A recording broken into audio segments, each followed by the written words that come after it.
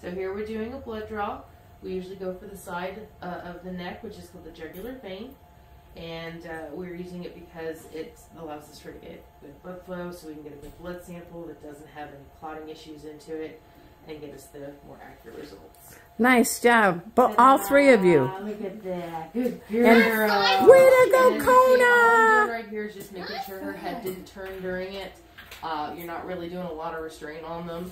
You're just making sure their head's not doing this. What happens on the? What are you looking for in the blood? So we're basically looking for a combination of things. We look for a CBC, which is all your different components of your red blood cells, white blood cells, and platelets. Okay. And if they are the correct percentages, is the animal dehydrated? Are they not producing enough? Is there an infection? The next thing you do look for is what are called chemistry panels.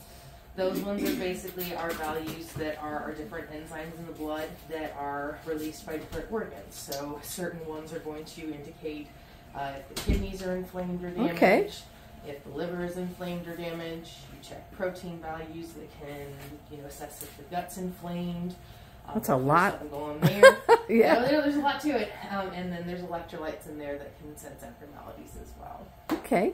Well, we know it's important to get our pets checked out outside and inside, right? Yeah, and that's part of it. I can only do so much on a physical exam.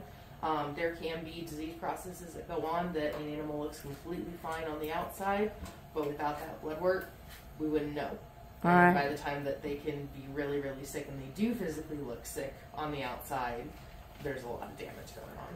Well, we're talking with Dr. Nicole Bush from the Casa Linda Animal Hospital here in Dallas. And Kona, I think you did pretty good.